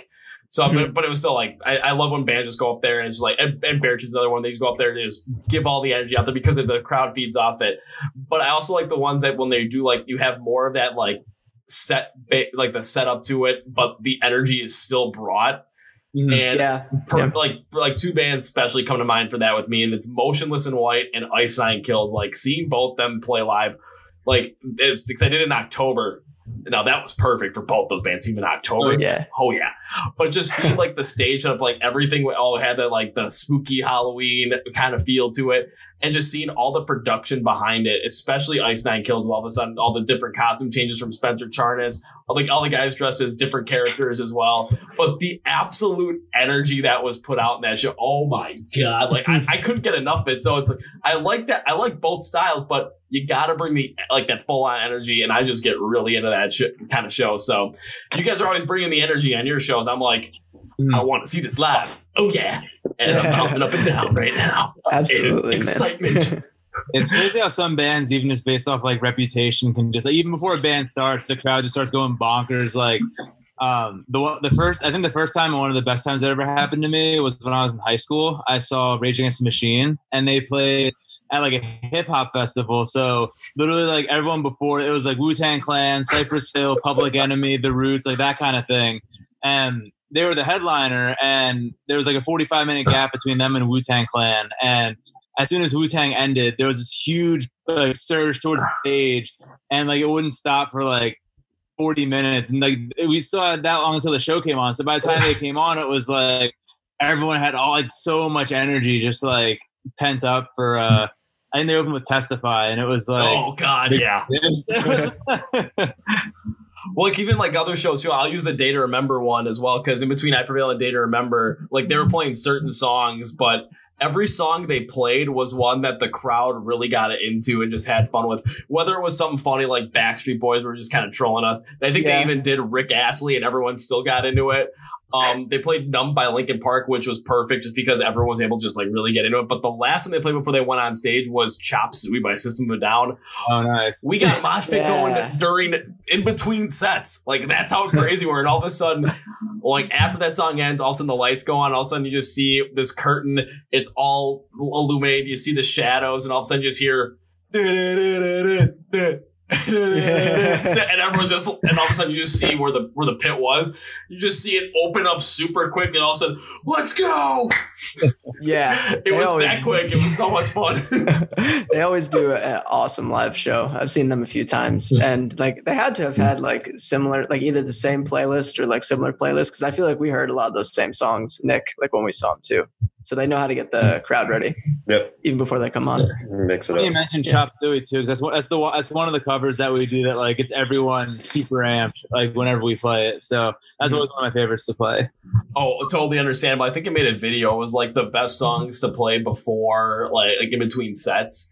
If you're at like a rock or metal show, and I think I had Chop Suey at number 2 because you'll get the craziness going. My number 1 was Numb by Linkin Park because everyone has some sort of emotional connection to that song. Everyone's gonna belt out their best Chester Bennington, and it's gonna be something that people are just gonna really get behind. But I was like, if you can get something going like Chop Suey, or you can just get like a full on mosh pit going in between sets, okay, you got some kind of crowd going on. Yeah, dude. It's always a winner. Yeah. But again, it's just like you take a look at, I mean, we're talking about these concerts we've seen. We talk about the kinds of shows that we like to go see, all the ones with these high energy performances where the band's going out there and just having a freaking blast, doing whatever they can do, just riding on adrenaline. And I absolutely love it because as a fan, you just feed off of that. And it just creates that great experience to the point where you remember those more than you remember like the super duper pageantry ones. But then again, it's all about what you're into. And I can see you guys are into that full on energy kind of style. And I am a fan of that. In my Southern preacher voice. Well, we're glad.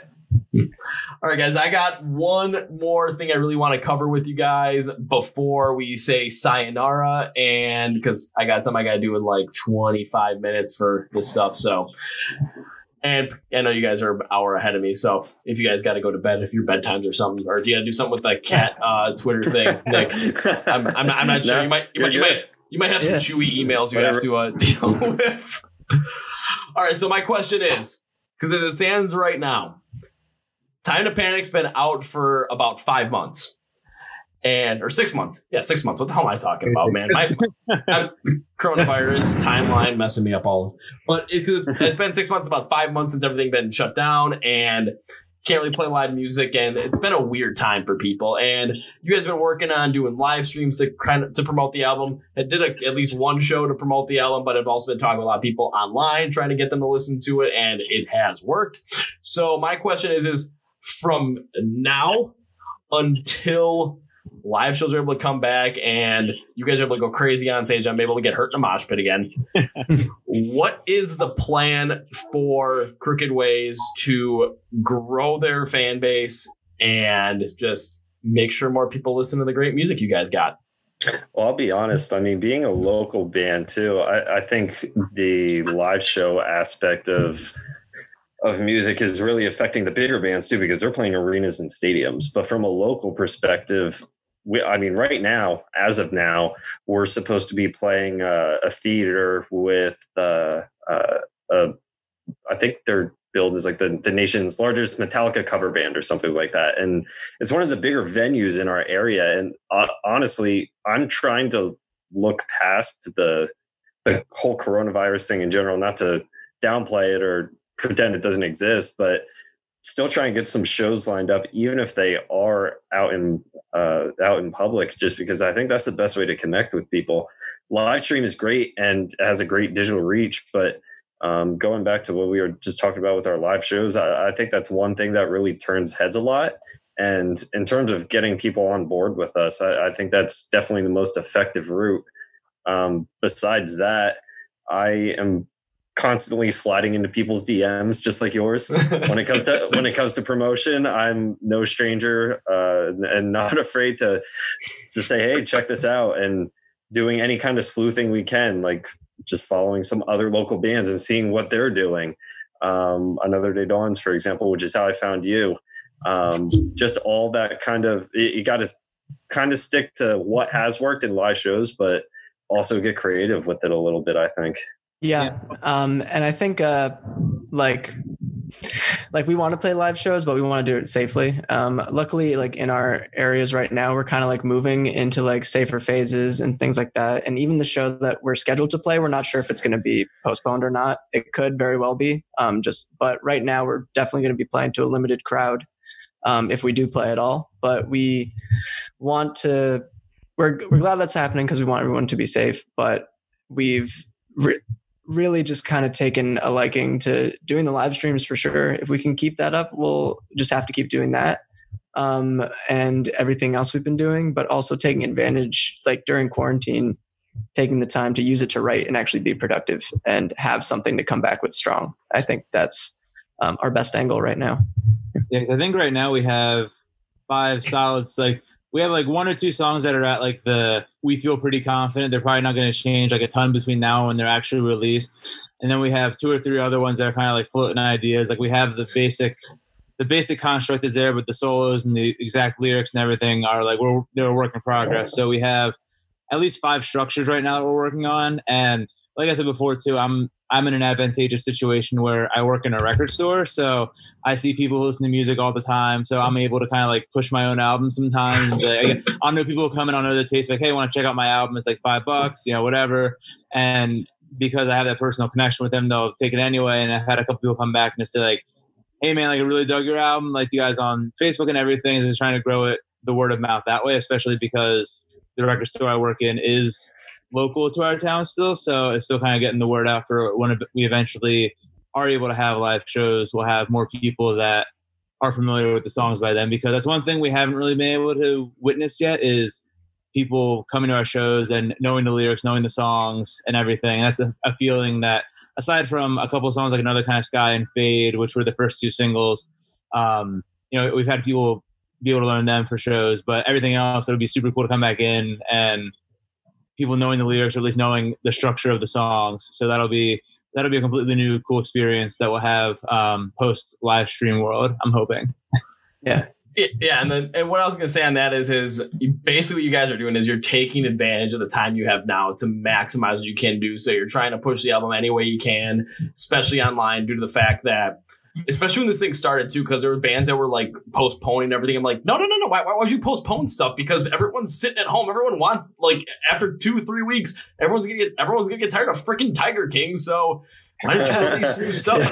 And I was like, and that's what like August Burns Red did. Like they made sure that they released it. The band Red, they pushed theirs a week early. Trivium stayed put. Buried Tomorrow, I got to give them some crap for that one because they pushed theirs back 3 months. It was like, maybe not do that, but it was just like when you focus in on like just making sure that you're taking advantage of the time that's there, and especially as if this continues on a little bit more into like when it gets colder outside. Like, of course, people are going to be stuck inside a lot more, so they're going to be on their phones again. They're going to be on their computers again, and they're going to be trying to find new things. And boom, that's where you guys can kind of take that and harness it. One of the things you guys could do is like, especially on Facebook, because I've seen this work for a lot of other bands as well, is create like your own like potentially like maybe just like Facebook group, like maybe private group, maybe non-private group, whatever it might be, just to kind of gather fans together where they can have another chance to talk to a bit more directly at the same time as well. And then also you can kind of galvanize them in a way to be like, hey, request us on this station. Come on, we need your help kind of thing. And just kind of help promotion that way. Because I've seen that work out incredibly. When I mentioned Kingdom Collapse earlier, that's pretty much how they got on Sirius XM Octane to be the top song for 2 straight weeks, was because that group was galvanized and was growing and everyone started requesting it. Yeah. That's a really good idea. Yeah. So it was incredible. It was incredible to watch firsthand. And then there was a guy that was helping them run their Facebook group. And and he started adding me to all these other different groups as well. And that was like, that's how I got to interview Another Day Dawns, a band called The Strangest Angels.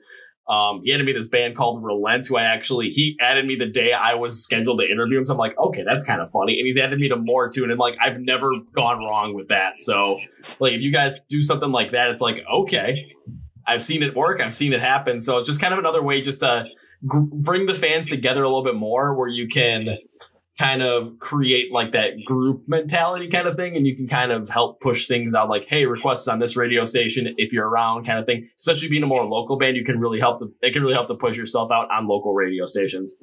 Yeah, absolutely. Assemble the masses. Look at me and my econ brain working.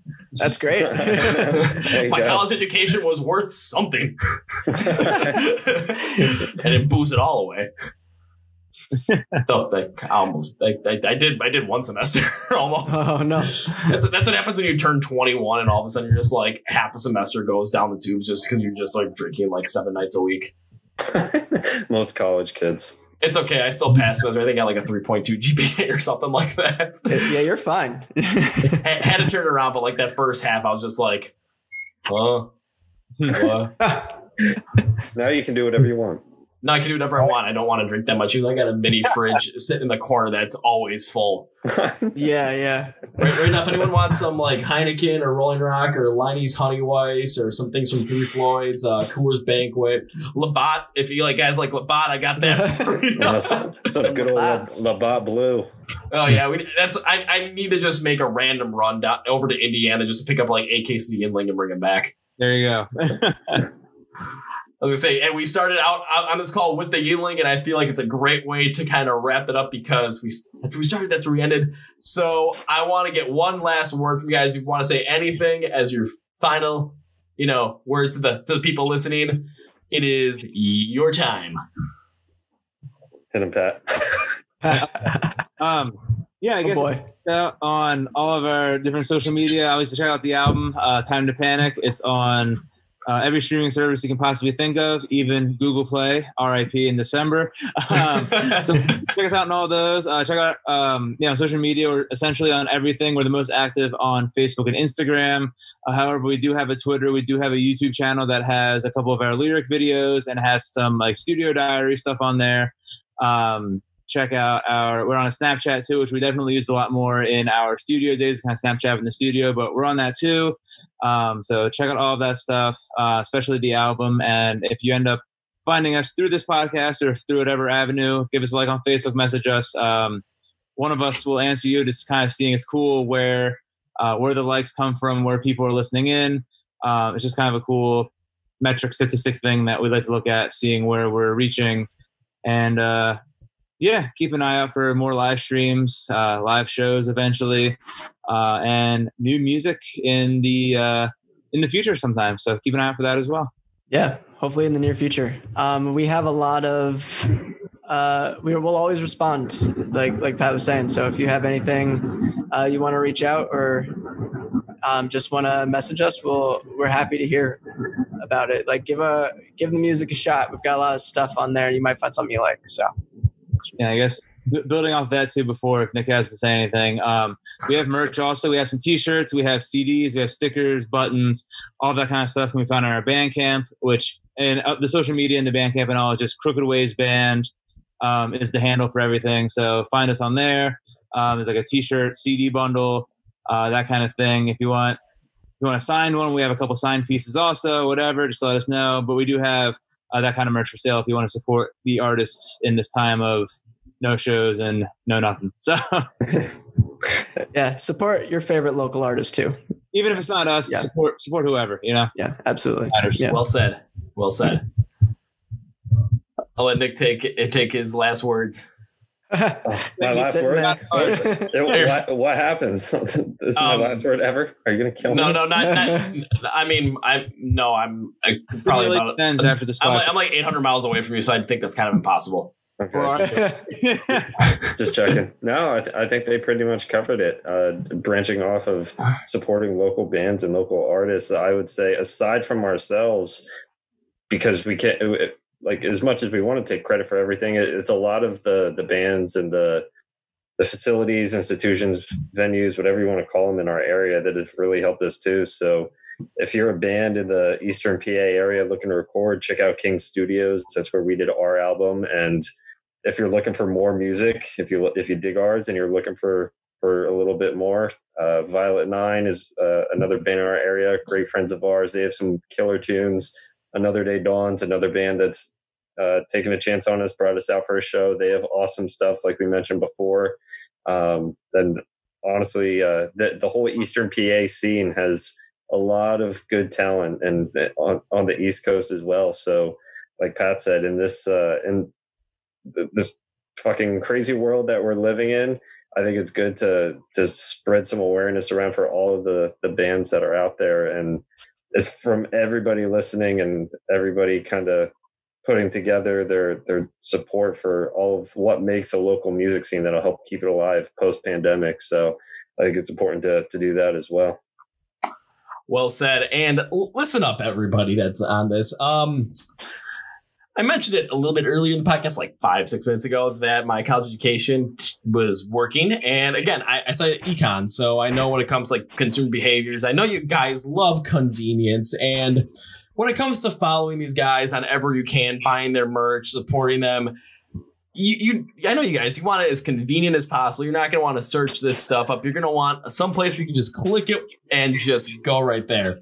So I'm going to make you have no excuses when it comes to not following this band. You're going to have to follow them, because if you look at the description of the podcast on Spotify, Podcast, Google Play, or you look at the description of the YouTube video, anything you need to know about Crooked Ways when it comes to following them, their website, where to buy their merch, where to watch their videos, stream their music, anything, it's going to be one click away. All the links are going to be in the description. So you have no excuse, and I mean no excuse, to not follow this band and get in on them now.